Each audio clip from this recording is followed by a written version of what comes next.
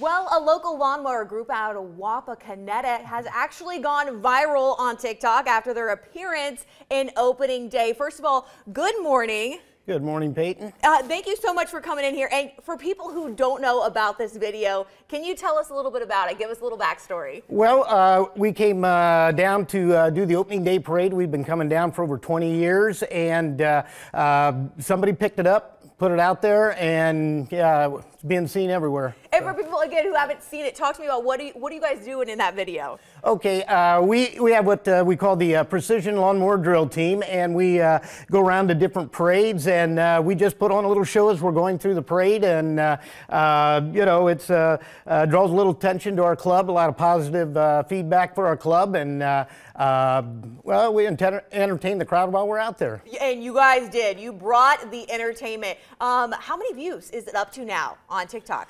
I understand it's up somewhere around 115, 120,000. You know what? I think it may even be up. I'm going to have to check it during the break. I think it may be even up from there because it had, he's like, I don't even know. It has a ton of views. It definitely went viral. Talk to me a little bit about your club. Okay, well, we are the Wapak Breakfast Optimist Club, and we are a branch of the Optimist International.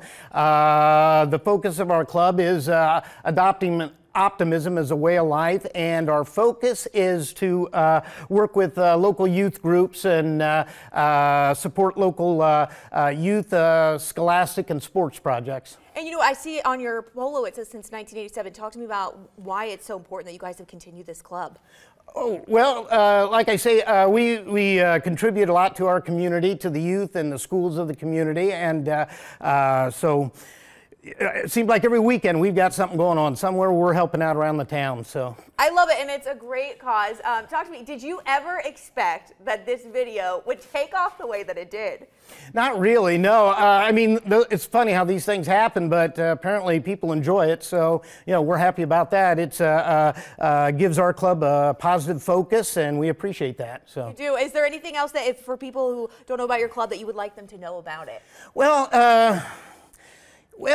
like I say, we try to do what we can for kids, and that's basically our focus. I mean, we've got, every weekend we've got something going on.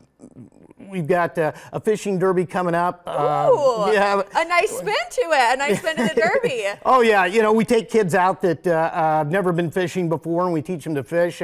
We also help with youth swimming lessons, small kids. So yeah, teach them to swim, so if they fall in a swimming pool or a lake, they can pull themselves out.